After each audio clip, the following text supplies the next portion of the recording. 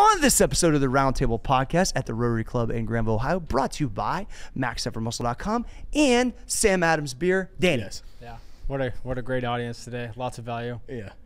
This is the most different episode we've ever done. This is epic though. Like, you have to listen to this. Yeah. First live show, and now everyone knows about Small Arms Danny. And we're available for your Rotary Club. Just shout us. Shout out us. Let's go to the episode.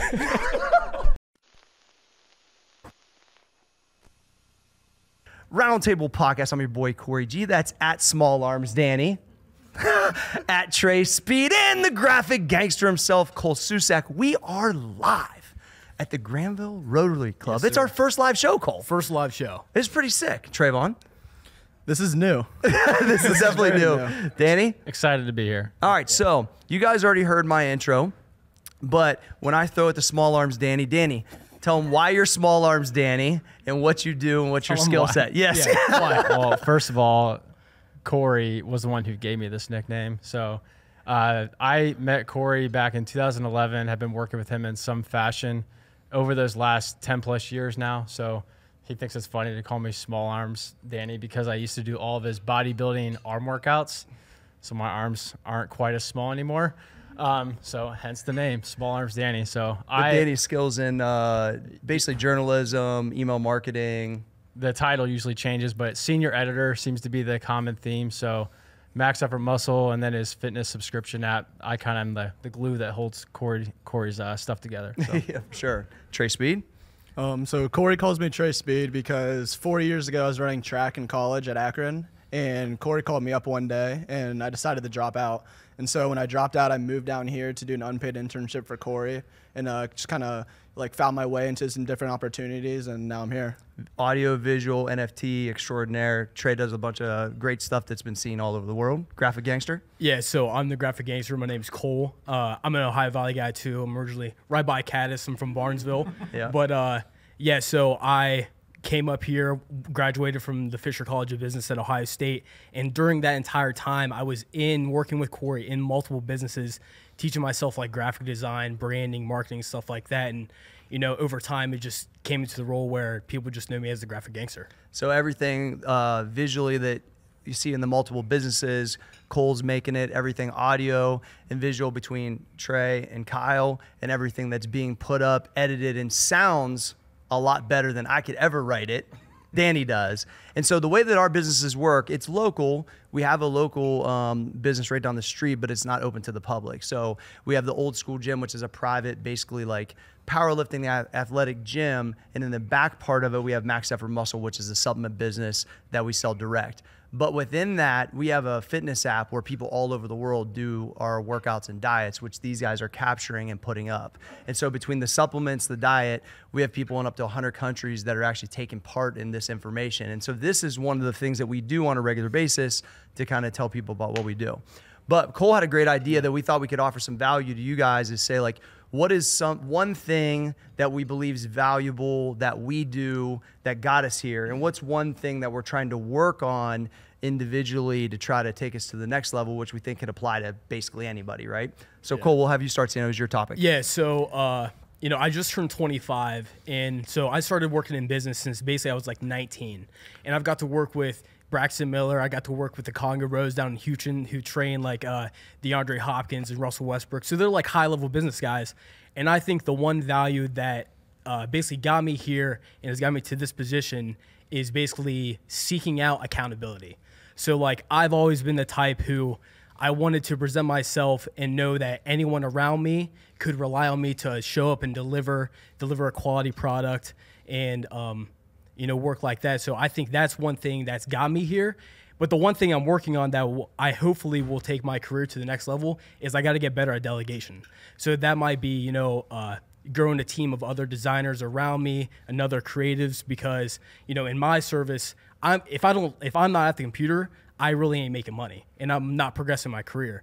So if I can build a team around me, then hopefully, you know, I have multiple graphic gangsters and now I can create an empire. So. And what Cole's able to do is take thoughts, because I'm 1,000,000% an entrepreneur at heart. Like I can take an idea and make it into a business, money, whatever, but I need people to bring it into a reality. And what I can do is I can take an idea over to Cole and say, I think of this 1997 like rap album, you know, and I want to do it this way. And then all of a sudden I look like I'm on the rap album and it's called something else and Cole can make it and it's like done in an hour. And people are like, what the? So it's like when you have somebody that you can take the ideas to, but what I told Cole is he was in the Fisher College of Business. I said, every creative person I've ever worked with in all these brands, and the brand before Max Effort that you guys see around town, I had a brand that sold in 60,000 doors in 100 countries called Muscle Farm. That was a really big brand that was sponsored the UFC. I had Tiger Woods, Arnold Schwarzenegger, all of these huge hitters. But we had a bunch of guys that do what Cole did, but they were slow. And I said, if you want to be great in this business, especially to work with guys like me, I need a quality product, but I need it timely.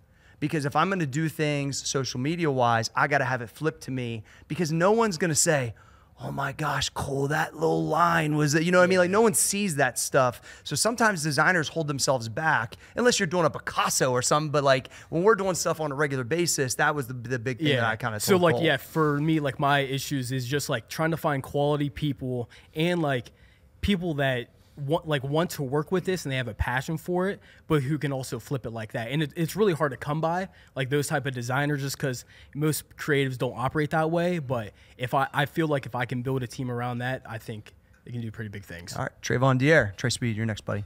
Yeah, so my one attribute that like I would say that helped me get me here was definitely over delivering.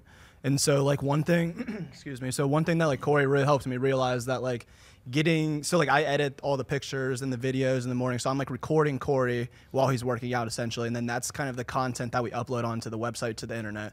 And so like one thing that Cory always told me was being able to turn around the product, get it to him fast, have it to him so we can get it up on the website fast so people can see it. And so one thing that I always pride myself on is as soon as we're done working out is getting the content edited and sent over to Danny so he can get it up on the website like right away. And that means like right away. Yeah. So like I want to be able to send the stuff to Cory before he even has to ask for it, because that just helps like build the trust in the business, builds the relationship. He knows that I'm already going to have the product. He doesn't even have to ask for it. Well, and what Trey failed to mention and I haven't said yet is that this happens at 4 a.m. every day. So we have a 4 a.m. crew. There's a group of drug-free power lifters that we're capturing our workouts from 4 to 6 a.m. He lives downtown, so he's got to be out of his house by 3:15 a.m. Monday through Friday. And by the way, you're 23. 23, yeah. 23, so young, right? So still like basically college age, but the discipline that it takes to be there and then to over-deliver the product. But once again, I've wore a bunch of people out that haven't signed up for this in their life, like that they're not really about this. But what these guys have locked onto is as they're 25, 23, young, and they understand that this is this type of discipline and stuff that's going to lead to successful business. So I just wanted to mention that because it's different if it's like 9 a.m., Trey, but it's totally different. You're walking in at 4 a.m. So, and then one thing that you think you're working on, buddy? So one thing that like I definitely want to work on is like prioritizing the stuff that's in front of me. So like I feel like everyone has a lot of different things going on in their lives, but like just sitting down and actually prioritizing like this is where my energy needs to go. That's something that like everyone needs to always keep in mind, because like sometimes when you have too many things in front of you, you know, like you're only giving 20% on this thing, 20% on this thing, but like you need to be able to give 100% on this one thing and then move on to the next thing and give it 100% as well. Great, good work, Trey. All right, small M's, Danny Walter. So yeah, my one attribute, well, I'm 31, so we're kind of giving you a wide spread of ages here. That's the other thing about the podcast that's good is we got 20s, 30s, 40s. So it makes it nice for a different perspective. For sure. Yeah. I guess kind of like the turning point for me was kind of when I started following Cory on Twitter. Didn't know he was in Ohio, so I was a sophomore at Capital University doing business management, and not a super confident person. And the one thing that I always have taken away up to this point is just consistency. So like I never have considered myself extraordinary at like literally anything. So, but I'm always going to be the person that just shows up, that just will keep coming back. So kind of going off what you said, you're not going to wear me out sort of thing. So that's I haven't, it's been like 10 years. Yeah, exactly. So it kind of started as being, you know, just showing up to Old School Gym when it was in Pataskala. Just I wasn't working out with them. I'd ask them a question here and there, and then working into their training group. So it was a small group of 5 to 7 people on a regular basis. And then from there it was, all right, can I have an internship, just an unpaid internship? which, resulted in us in Cory's home office naming arm workouts. So I felt like I was well on my way there. And then that kind of, with Muscle Farm, came into a sales rep position there. And then here we are present day. So consistency is definitely the value for sure. You've continued over the evolution to show progress, like went from really helping with the initial skill set to now email marketing. So Danny can, set up email campaigns, tell us exactly the percentages, exactly the money we make from them, how many people are opening them, the copy of it. It's like its own skill in itself. So it's been pretty. And then what are the things you're working on, Danny? Yeah. So speaking to that directly is kind of just is focus is something generally I need to work on. So Trey kind of alluded to it, but just going deeper in 2 to 3 items, just because you only have so much bandwidth in a day, especially before noon for most of us, right? So like I'm trying to use as much brain power as possible on those like 2 or 3 things that really need it, and then leaving more, I don't want to say mindless, but more of those mindless tasks for later in the day. So just really just allocating that time and focus to those 2 or 3 things so you can make a bigger impact. Good job, Danny.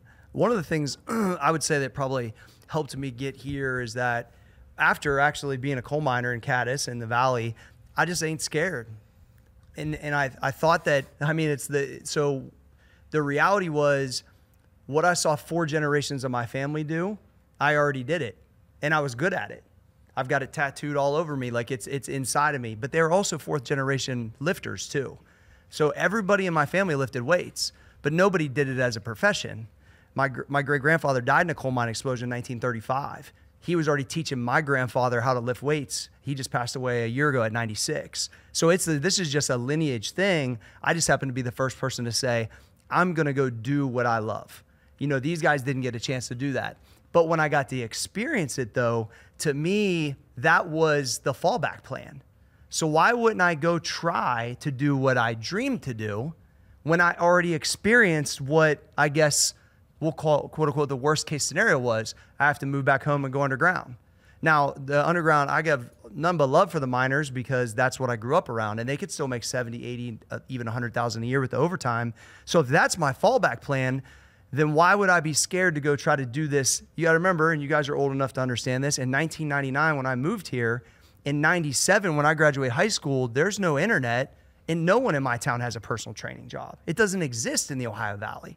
I'm thinking when I get on, you guys will like this, I get on the cage the first day to go underground, and there's a 65-year-old coal miner sitting there, and he goes, "What do you want to be, college boy?" And I go, "I want to be a personal trainer." He goes, "Like Richard Simmons." And I said, yeah, I knew this joke would work in this crowd. I knew it. I knew it. Every time I tell that joke to the young people, they're like, "Who's that guy?" So anyway, it finally worked. There you go. So anyway, so my point, I was like, yeah, it kind of looks a little different like that in my head, but Richard Simmons, the only personal trainer they knew.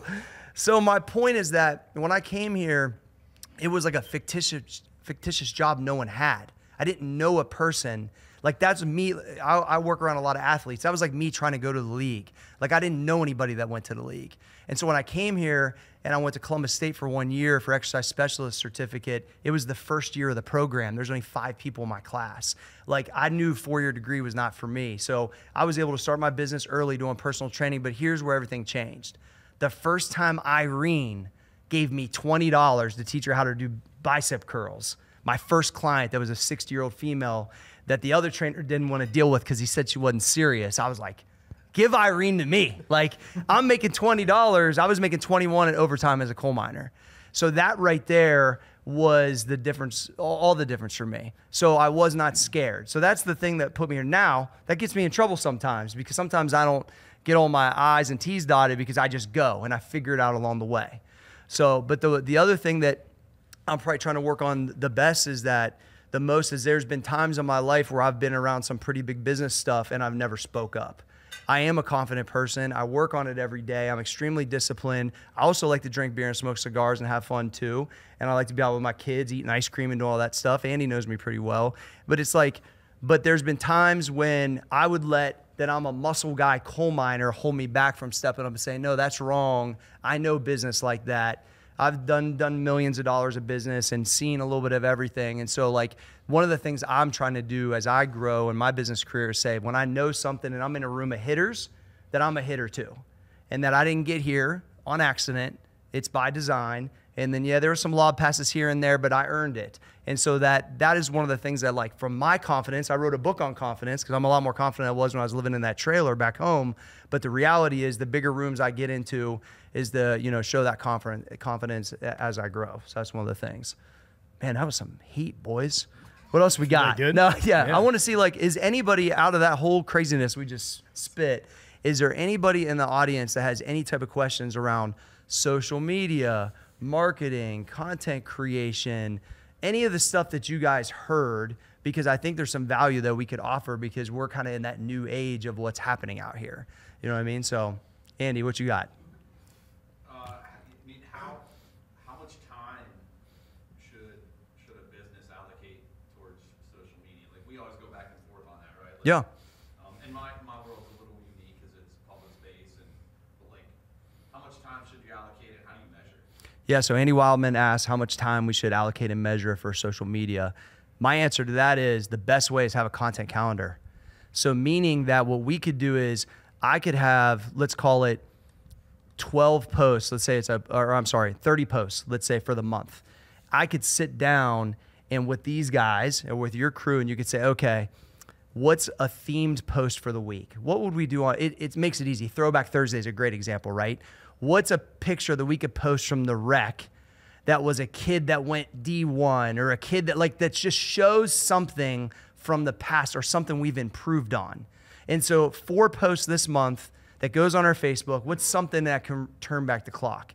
Then on Monday, let's say something that we're working on right now. There's an initiative. Tuesday, so it's like you more want to think like almost like a newspaper or a magazine. That's the way we run. That's the way in my mind how I run the businesses and social media, because I have like certain things I do Tuesday, Thursday, certain things I do Wednesday. And what I'll do is we'll create them all in blocks of time and then let them out over time. Because creatively, sometimes things feel easy, sometimes they don't. And you might have an idea and try it. Not. So I think that you need to think about it more like, how can I like strategize this, create all this stuff, and then it just kind of happens. Does that make sense? Yeah. So I think it makes it not feel so like, well, I don't know what to tweet because no one wants to hear what, you know what I mean? It's like. Yeah, we're very reactive. Yes. And not, and we have our moments of creativity. Mm-hmm. And then we've got like 6 great things in like 4 hours. And then we don't have anything good for. Yeah, for a block of time. So that you got to see like, okay, how can we spread these things over and just have some ideas that will trigger things that will create things like that too. You guys have anything to add to that? That's pretty much how we do it. That was good. Yeah. I would say like just stay consistent with it too. You know, like let's say you come up with 4 ideas, just spread those out. Just save one for each day, because then because then you might go back and you might have another idea that will spin off this, and you got another 3 posts for the next time. So, yeah. Because social media, so this is the one thing that I always explain to people is like, initially I started as a personal trainer in the gym. How would I actually talk to the person that came to me in the gym? How would I teach them? How would I interact with them? Good, bad, or indifferent. So even if somebody comes at me a certain way, I think, what would I say if this dude said this to me in the gym? It might be some choice words, but I might say it the same way. So it's like the reality is I try to run it through a washing machine of how would I react if I just ran into somebody and they asked me about this initiative. I would try to be authentic in the way that I typed it, in the way that I displayed it, in the way we would make it look, all of those things. So you just try to like take that like, oh, it's because it's social media away and try to make it actually like personal. You know what I mean? I think also just like leaning, like with it being community focused specifically, like really leaning into that, because in my mind, I just think gold mine. Like there's got to be content everywhere for that. Highlights from flag football. Yeah. Like there's got to be so much stuff out there, Andy, I would think. Highlights, new things going on in the community, stuff that's coming up. Like, and then there's the different mediums. You have social media, but then you have email marketing, stuff like that, stuff that you can create a newsletter just to keep people in the know, like to reach the people that want to receive that information. You're probably primed for an intern in this. Yeah. You know what I mean? To find a college person that would say, I could run social media for the rec and we could really make it and we could help with the content schedule. That'd be sick. Yeah. So. Yeah, if anyone's listening. Yeah. If you're listening, shout out to Andy. Reach out. We got you. Yeah. No, there probably will be. Anybody else? Anybody else got anything? Principal, you got to have something for us. One thing I deal with a lot of times with students is they see the results on social media. They see what other people have Yep. behind it, of what it takes to get to that. How much conversation do you all have about being balanced and showing results with process along the way, so people understand, yeah, this is great, but this is what you have to do to get to that point? Because somebody could look at you and say, what you have accomplished, but what have you went through Yeah. to get to that point? I think the one thing I'll let these guys weigh on, the entry point is something I try to talk about a lot. The first time Irene gave me $20. It's easy to go, well, Cory got hundreds of thousands of followers. He's doing all this now. But that was 20 years. And they want it right now, and they're going to be let down. And I understand that. And that's why I think I had a benefit of building a business pre-social media for 10 years and then with social media the last 10. So I have a good little bit of, I think that was really good for me because I get to hone my craft. I had to be good on Bryce Road first before I could be the guy in Columbus, before I could be the guy that has people all over the world doing them. And I think that was a benefit to me. But you guys talk about it. Go ahead, Trey. I would say with like people my age, I guess I'm still younger, I can probably relate to most high school kids, is they want to come out and act like they're the expert as soon as they start. They don't want to say, I'm the guy who doesn't know anything, but I'm trying to learn. So like whenever I was starting out, I was posting, I wasn't really posting myself, but the stuff I would post, I was basically saying this is going to continue to get better. Now it's to the point where I got some years under my belt, I got some reps under my belt that I can say stuff confidently with expertise and know that's what it is. So I think kids now are getting tripped up on, I need to be the expert like today, day one. So I think like one great thing that we do like with our businesses on social media is we like show the process. So like when we're starting a new idea or something, we're showing the beginning of it, and we're showing the beginning product and the finished product. So like as we're building, whether it's a new product or something or a new idea, we're kind of showing the process the whole way along the way. So like people don't just ever like see the final product, I feel like. Mm-hmm. And then the first thing that comes to mind is like everyone wants to show the highlight reel. They don't want to show the misses, the missed squats, the missed deadlifts, the missed Olympic lifts, whatever it is. I mean, Cory's been 240 and bloated up, and then 178 shredded to the bone. So I've been 215 in college, and then I went all the way down to 168. So seeing like both sides of the equation and not being, scared to do that and showing some vulnerability, that's huge, like along the way. Yeah, I think I've had not like knock on wood any crazy injuries, but I've had some ups and downs lifting wise because I still compete each year in powerlifting and natural bodybuilding, and I used to do like the magazine stuffs. But I showed, one time I was super stressed in business in like the early 2010, 11, and I was like 240, and my wife was like, "Yo, like." Well, what's going on here? Like in a nice way, but she's like, I'm pretty sure I signed up for the other dude. But anyway, but then I went on a streak and I did 13 magazine covers, at the craziest shape of my life. And I've stayed kind of in between the two of those things, but I was able to show that process. And the biggest thing I tell people is there's a reason why we have a few 100,000 downloads and not bazillions of downloads is because what we are preaching is difficult. We're telling people you got to be consistent. I'm telling people that they got to go to bed at a decent time. My alarm goes off at 3:20 a.m. And I have a non-negotiable habit. I don't go, well, I'm a little tired today. That doesn't even enter my mind. I just go. And so that's the point. Like what I'm preaching is difficult. So it's not really a hack. It's not real shareable. It's like you want to sign up for real hard work to get good results.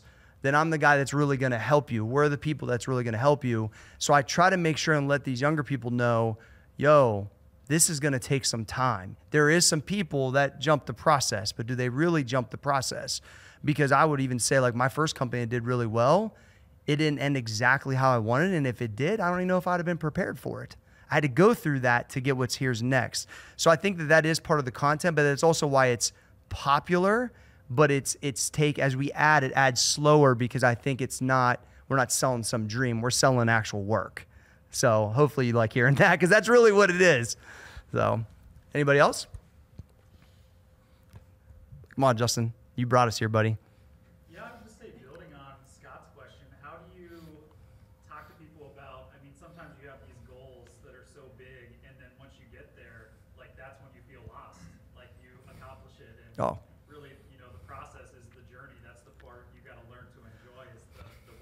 So two things. Part of it, I think people have both that. That does happen, But that doesn't happen as much as people just don't get there because it feels so far away. So Cole talks about small wins a lot, which I think is really important. Like people, so for instance, I'm getting ready for a Power Up to Meter bodybuilding show. Well, that's my job. So my friends that are lawyers, and I don't expect them to be like me, right? This is what I do. But I'm like, but you should be getting ready for vacation. You should be getting ready for anniversary. Like you should have your own, I guess, small wins that are in place to make you motivated, if that makes sense, right? I will tell you, when I got to a certain pinnacle of business, and you start to realize that the process is actually where the sauce is at. And so this time around, as we're building things like this, building Max Effort, I'm in no rush because I'm trying to enjoy the process. Because when I look back, it's really not the dollar or the thing, it's really the process and the camaraderie with great people. And so I've continued to set goals for myself, but I think I'm less in a rush than I was before. And I just truly believe I'll get there. I just don't know how long it's going to take me. Because you know how it is. They say business is, everyone thinks it's like this, but it's really like this. You know what I mean? Which we talked about the other day. So I think the small, but Cole, I think the small wins was something that we tried to really preach to some of the younger people. Yeah, especially like being young. Whenever I'm an econ major, so I'm a big graph guy. Whenever I saw the graph of what getting 1% better looks like every day, it's an exponential curve. So and I've felt that in business, you know, every day, just trying to make something new, like months over months over months. Eventually, by now, I have a huge portfolio that I can look back on and be like, day one, it was awful. Now this is what it looks like. Well, and Cole was in high school watching Braxton Miller, and then was working with him shortly after. Braxton comes through the gym.